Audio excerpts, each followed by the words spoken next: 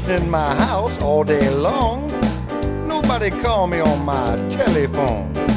I had a real bad case of the blues, so I decided to turn on my boob tube. With anticipation and much surprise, this is what happened right before my eyes. It started with Ricky about who's your daddy. That little wackerhead looked like a fairy. Woman said she had 2 days of labor. Then all of a sudden here come the next door neighbor. What's all that screaming and all that hollering? You know, girl, I'm the baby's father. Then I switched it on over to Jenny Jones. It was about a big fat woman who had sex all alone. Problem was, she couldn't find the right guy who liked to eat ice cream and pork chops right out of her thighs.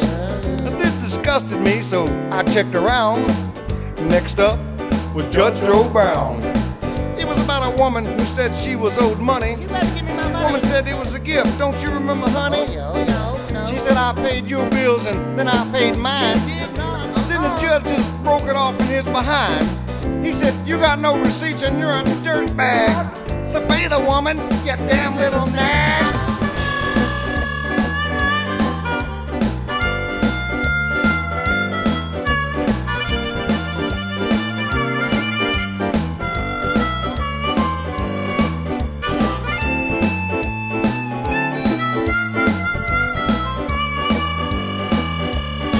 Then my favorite man, Mr. Jerry Springer, he had a show about a man had a real small penis. Turns out he was doing it with his cousin, who was screwing somebody else's husband. I guess these people, they just ain't got no choice. But Trailer Trash TV now has a voice.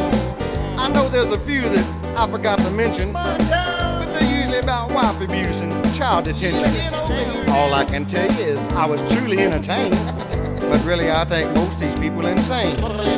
So if you're sitting around with nothing to do, check out Trailer Trash TV on the Boob Tube. That's Trailer Trash TV on the Boob Tube. Now, I believe it's trailertrashtv.com. Yeah, that's right. Boone Howard, you got something to say? Man, I'm gonna tell you about them damn people on TV. Sad.